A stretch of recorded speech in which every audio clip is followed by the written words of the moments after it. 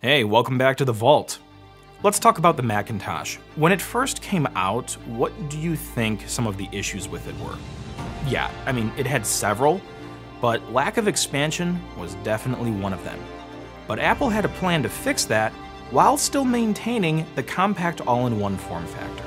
Enter the Macintosh SE.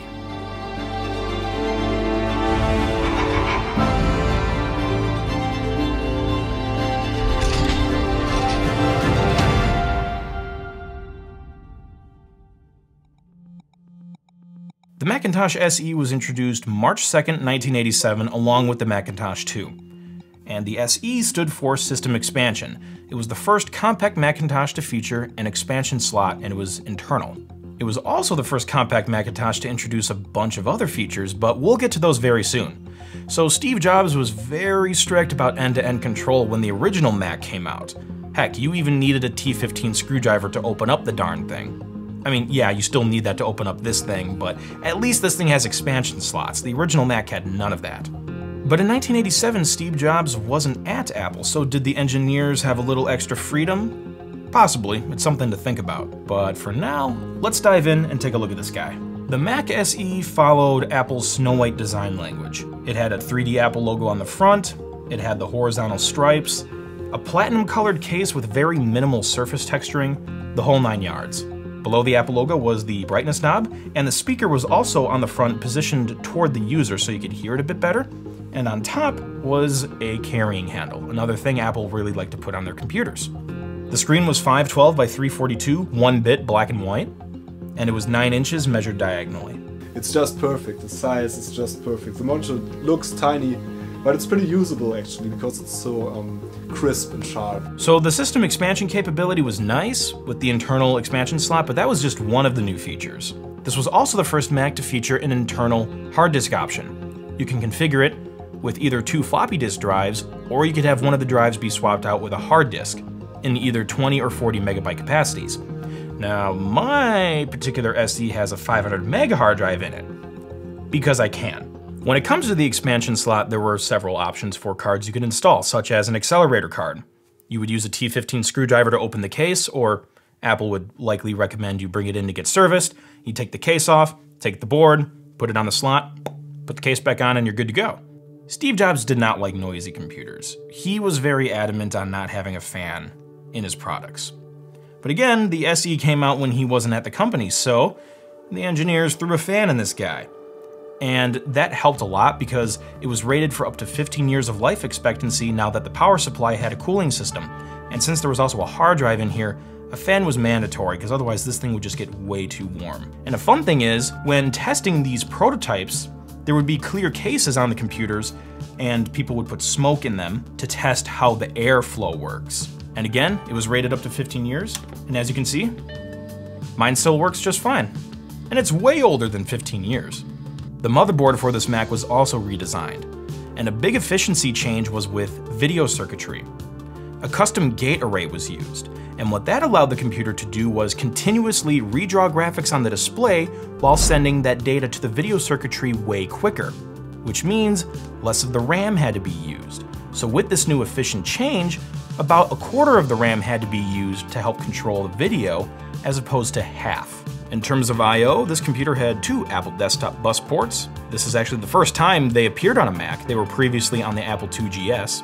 It had 2 serial ports, audio out, DB25 SCSI, and DB19 for floppy drive. The processor was an 8 MHz Motorola 68000, and you could have 2 floppy drives on the front, which were 800K drives. Again, you could swap one of them out for a hard disk. And later in 1989, you can get a 1.44 megabyte floppy disk drive. You could also configure the computer with up to 4 megabytes of RAM. This particular computer has 1 megabyte, and it shipped with the 2 800K drives, but I swapped one of the drives out with a hard disk.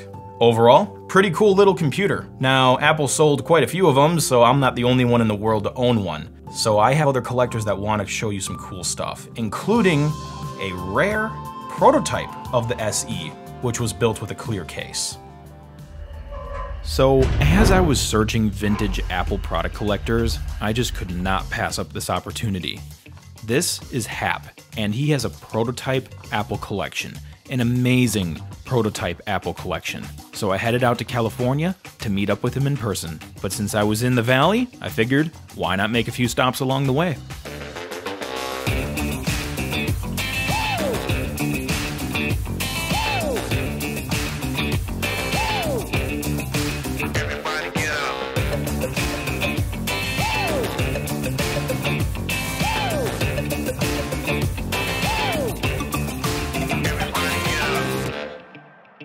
All right, let's get on with it.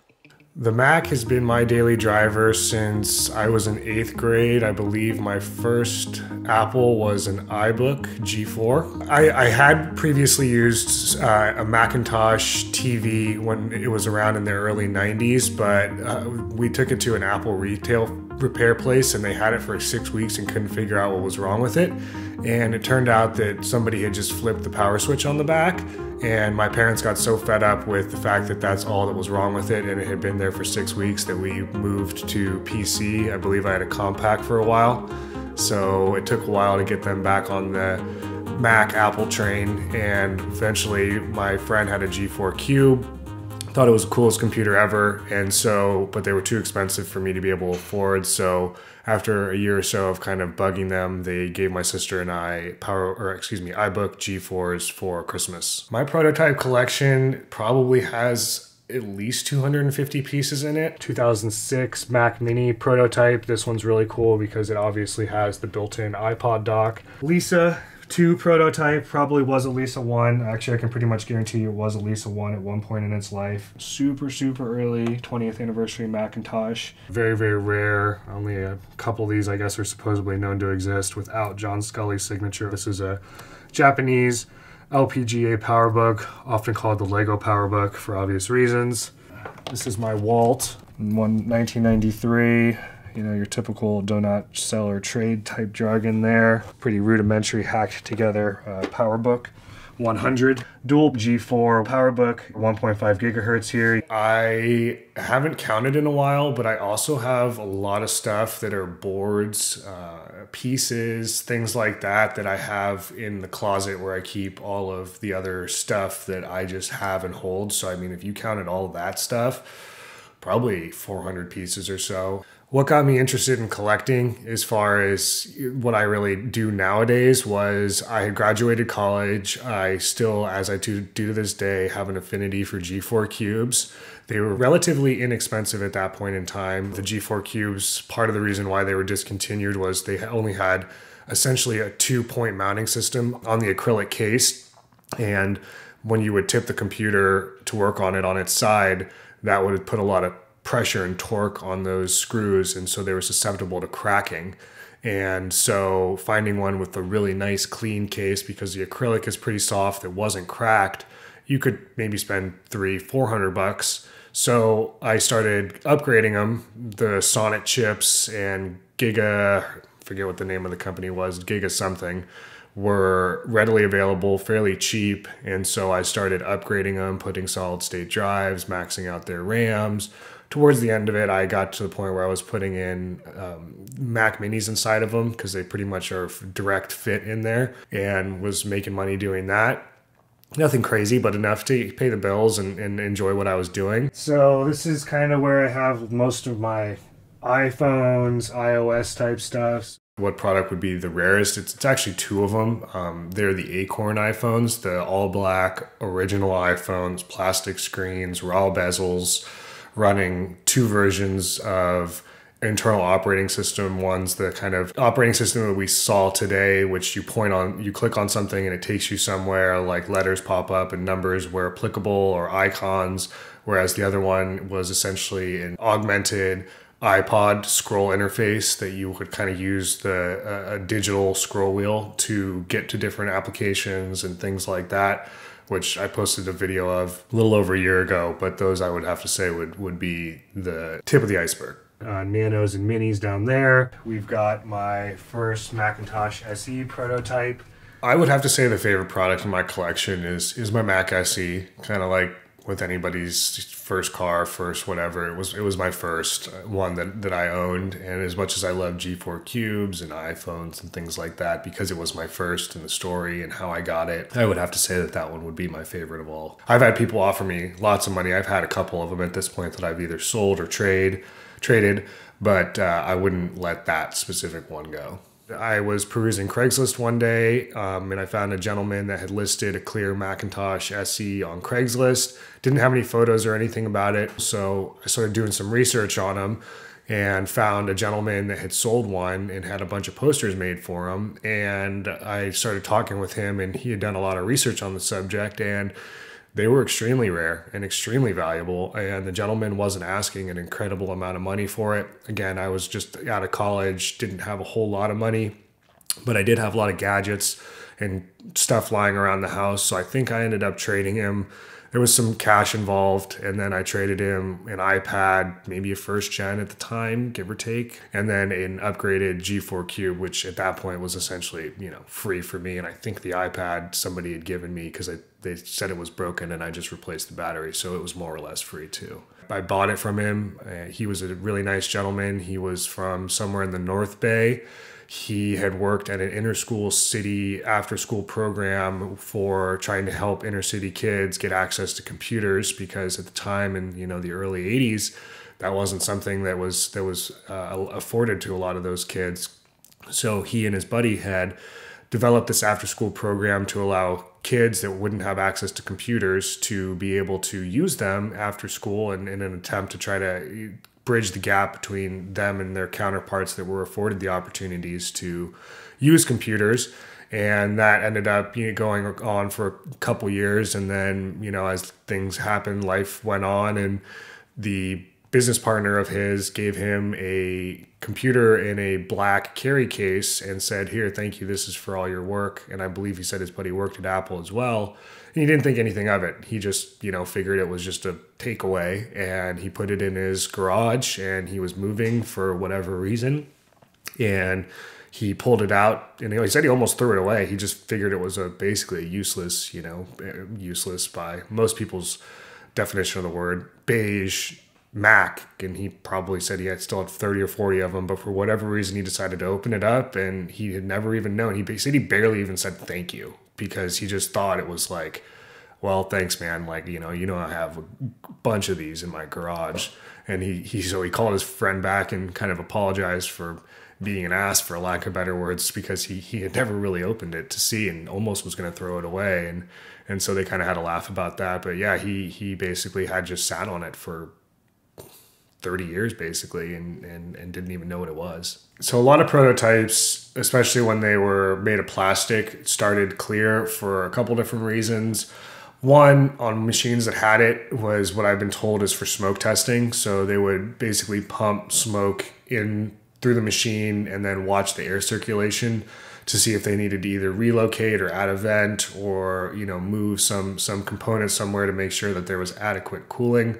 If you don't know this, Steve Jobs was not a fan at all of basically having any fans in any computers, but it just, when you have that type of power going through a machine, much like your car, you need for it to be cooled. Otherwise, it's going to malfunction. So he was very form over function in that regard.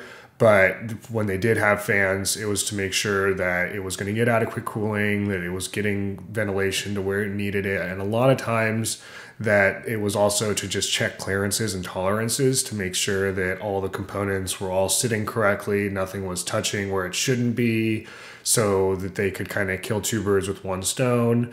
And then eventually they would go and use the beige plastic on the same injection molds that they would then turn into the machines that you typically see today. That was basically the start of my prototype collection. That was my first one. I was curious about what other types of devices. Obviously, there's been hundreds, if not thousands, of products released by Apple at this point in time. Found a gentleman up in Oregon that has a very large collection of prototypes, kind of started talking to him about his stuff, how he had gotten it. And just started to open my eyes, because from every product that you've seen come to fruition and that we use on a daily basis, there has been multiple iterations of that product. in order to get to the place where we have it in our hands today. And oftentimes there's small little nuances that exist with the prototypes that are different than what we see today. Some of them good, some of them bad, and then there's the other products that literally have never made their way to the market, that they're so prototype that outside of knowing that you either worked on that team or inside the company or incidentally having that product, nobody knows that they really existed. Hi, I'm Jan Beta, and I run this little YouTube channel where I do restorations, repairs with vintage computers primarily. And yeah, I never expected this to happen, but I have quite a collection of old computers now, doing this for 2 years. So, amongst other things, I have this beautiful Macintosh SE that I'm going to talk about today. I am going to primarily talk about the SE30, though, which I did quite some repairs on to get it working. So this is my collection of classic Macintoshes, starting with the Mac Plus, the next model, the Macintosh SE. This is actually the one that has a hard disk in it. This is the Macintosh SE30, which was the follow-up to the SE and had a faster processor and stuff like that. I obtained these from a co-worker's father, actually. The co-worker showed his father a video I made a while back about a ZX Spectrum repair that I did, and the ZX Spectrum was the first computer the father owned, and he liked my style and my kind of work that I did with the Spectrum.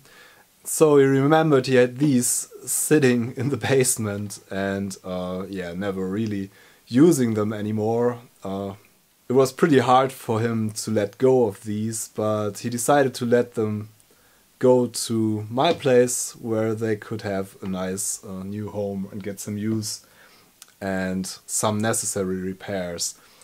These two work. The Macintosh Plus still needs some special care. It doesn't really work yet, but I'm going to fix that soon, I guess.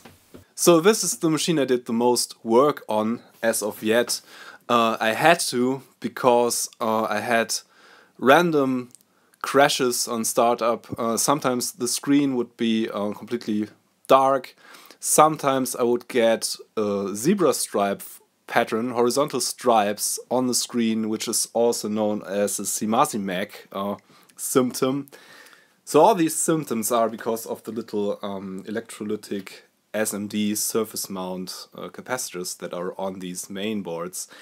These computers are from an era where the surface mount electrolytics were not very good in general, and most of them, after some decades, start leaking, and at least they start deteriorating in some way or the other. So it is recommended to replace all those capacitors on these boards. And what I found on this board is that most of the electrolytics had leaked, so I could see some corrosion around that. I had to clean the board thoroughly with some white vinegar and some distilled water and some alcohol, and I replaced all the capacitors. There was one trace that broke while I was replacing the capacitors because the surface was so corroded that I couldn't save it, so I had to run a little botch wire, which is a pretty common fix for these because basically the electrolyte that's in the capacitors corrodes the traces on the board. And I got lucky because it was only that one trace, and it has been working ever since. Fingers crossed it remains in this state. Otherwise I know what to look for, like broken connections on the board. This is a common failure of these, so it is recommended to do the same on your board and have a look at least at the capacitors. Another common thing to look for in these, and this goes also for the Macintosh SE without the 30, they have a battery on the motherboard that probably is leaking after all those years. You can just remove it. In this case, this is soldered to the board, so you have to clip the leads. They are dangerous in that they can start leaking and also corrode the traces on the board. They are needed for storing some settings like the internal clock settings and some other stuff, but these machines will work without a battery, or you can just get a replacement battery. They are commonly available still. So I recommend at least having a look at the board and removing the battery. Did that on this one as well, like on all my classic Macs. And as I said, there is still some restoration work to do on all my Macs. So that's something I am planning on doing this year. I primarily use the SE30, which you can see here, because it's just more powerful. Plus it can read HD floppy disks, and I really like the version of Pirates that is on here. Which is just the black and white version of Pirates, which is really cool. What I primarily want to use this for is like text editing, which the little monitor is just perfect for. I love the little form factor that it has a handle on top here. The form factor of the classic Macs is just, it's so gorgeous. If you've never seen one in person, you won't believe how gorgeous these things are. So there you have it. The Macintosh SE. Tweaked form factor, new features, expansion capabilities. Overall, an awesome little computer. And those things help take the Macintosh to the next level. If you have an SE, I'd like to know your own stories behind it, or any other vintage Apple product for that matter. Feel free to drop me a line down below because I am a curious cat when it comes to Apple stuff. And if there's any other suggestions for Apple products you want to see on the show in the future, let me know down below. But for now, that's all I have for you today. Thanks for watching, and I'll see you in the not too distant future.